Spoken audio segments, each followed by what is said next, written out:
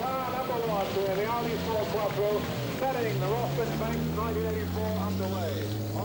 5, 4, 3, 2, 1, go! As Mikola sets off on the first special stage high up the mountain, the low cloud and fog severely restrict visibility.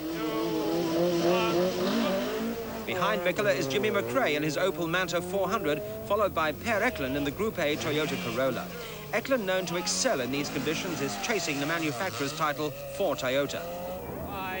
Henry Toivonen's back injury means he is replaced in the Rothmans Porsche team by the young Finn Juha Kankkunen. 3 times winner of the Manx, Tony Pond this year is driving a Group A Rover Vitesse. He knows the island well, but in these conditions, it's the co-driver who becomes the eyes inside the car. Pond can see little ahead of him, so he relies on co-driver Rob Arthur to read the pace notes that they've made together in days of practicing before the event. In these conditions, the pace notes are the only way to a fast time. Driver and co-driver must have absolute faith in each other's ability. Tightens to kink to absolute right, twisty 70, long flat right, the long absolute left continues over 200. When the visibility improves, Pond's natural skill is clear for all the many spectators to see. The Rover Vitesse is a big, big car, and the Isle of Man roads are narrow and twisted. But right from the start, it's Russell Brooks in his Opel Manta 400 who is really flying. Eklund, in the same class as the big Rover, has electrical problems in the Toyota Corolla GT, and it's down on power.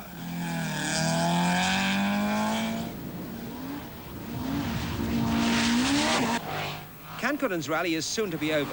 Before he's actually been able to exploit the enormous power of the Rothmans Porsche, a sudden drop in oil pressure leads to an expensive engine failure on only the 4th special stage. And there's high drama too for championship leader Mikola. The incessant bumps on the Manx roads have led to the Audi Quattro being stuck in 4th gear, making it impossible to drive up the mountain. So, that was the end of Manx 84, I'm afraid. Very short one for you. Short one, yes. 3 stages only. Also suffering from the bumps, physically, is Chris Lord in the VW Golf. It leads to a back injury for the Yorkshireman, while Lancashire man Cyril Bolton is having the drive of his life in an unbelievable 3rd place. Bertie Fisher's problems are not with the driver, but with his car. The Opel Manta 400 is severely restricted by brake problems. Ian Tilke is taking full advantage of the early retirements and pushes his Silkaline Escort hard, establishing himself with the front runners. Local driver Tony Higgins should know where he's going. His wife Christina is co-driving. With Mikola out, it's obvious we're going to have a British Open champion. But will it be Russell Brooks or Jimmy McRae in the AC Delco car? For either driver, outright victory is far from certain by the way Pond is handling the Rover. But Bertie Fisher is finding the brakeless Opel a handful. In Group A, Michael Sundstrom's Opel Ascona is setting a fast pace, while Chris Lord is set to retire, and at the end of the first day, a puncture has cost Russell Brooks over 3 minutes. So it's Jimmy McRae who leads, but he too has had his moments. McRae starts the second day with a 2.5-minute lead over Brooks.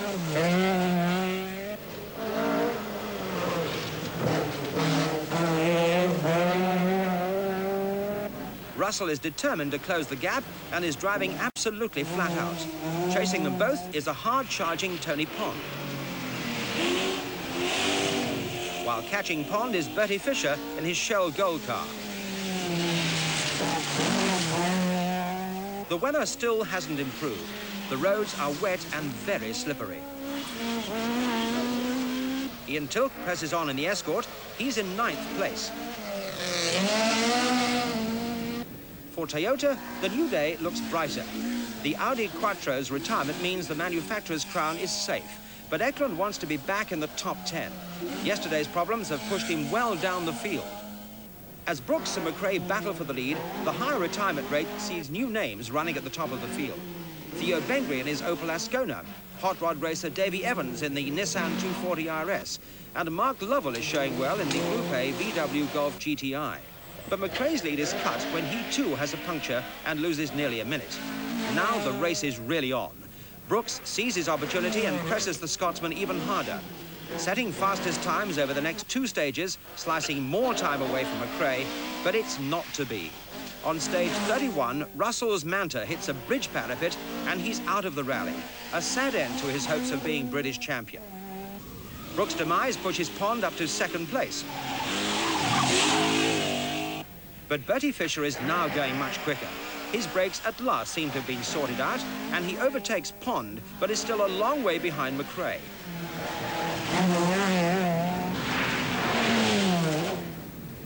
The 1984 Rothmans Manx Rally now has a settled look to it, with McRae first and the others left to fight amongst themselves for the minor placings.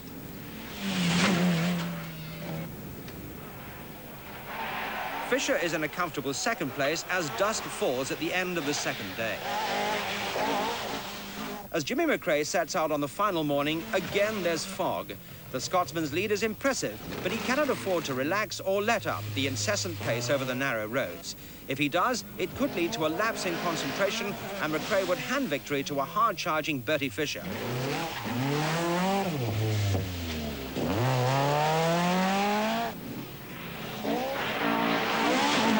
Pond too is ready to capitalise on any mistakes made by the 2 Opel drivers.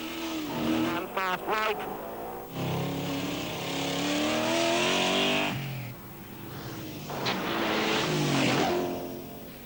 Davy Evans is a good 6th, another impressive performance. Per Eklund has moved up to 7th place, a remarkable drive by the hard-working Swede and the neatly turned-out Toyota Corolla GT.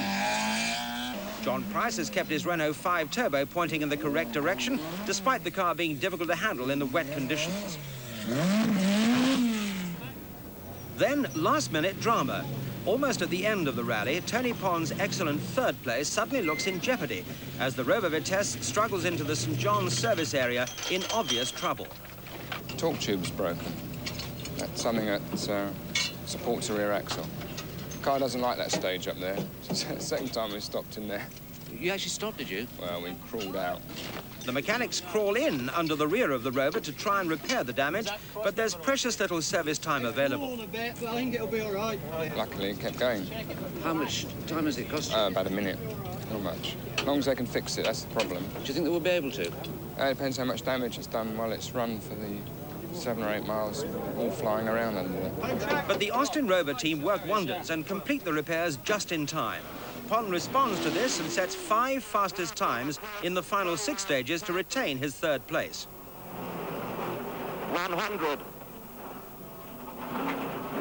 McRae is on his way to a famous victory.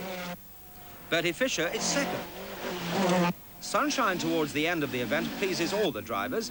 For Per Eklund, his 7th place means he wins the Group A driver's title. So McRae cruises to a well-earned 1st place by a massive 11-minute margin over Bertie Fisher. No longer with brake problems, the Irish Opel driver finishes the Manx Rally in his familiar style.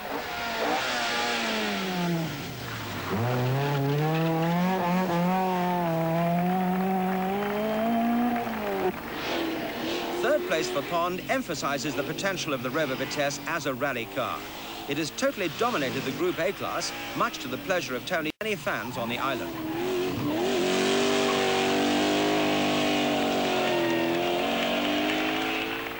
Local man Ian Corkill finishes in 4th place, and this despite one huge moment when his car left the road and leapt a hedge at over 100 miles an hour. 5th is Theo Bengry in his Opel Ascona. And 6th, the Nissan 240 RS of Davy Evans. A good year for Toyota GB ends with their 2nd successive manufacturer's title, thanks to Per Eklund and co-driver Dave Wittick, who's on his honeymoon. I suppose that's one way to spend it. As the AC Delco Opel Manta 400 drives up the finish ramp on Douglas Seafront, this brilliant win confirms Jimmy McRae as 1984 British Open Rally champion. It's his 2nd win in 3 years and his 3rd championship title. No wonder he and co-driver Mike Nicholson looked so delighted.